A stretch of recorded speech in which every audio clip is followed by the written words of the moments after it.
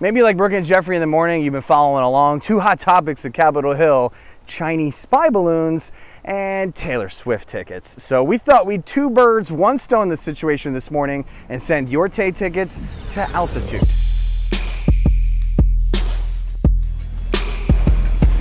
First ever ticket surveillance balloon. Your chance to win Taylor Swift tickets from Brooke and Jeffrey in the mornings. Balloons.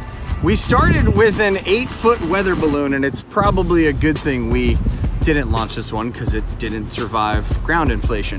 So today we'll be launching 3 36-inch balloons with Taylor Swift tickets attached to a 13-foot tether.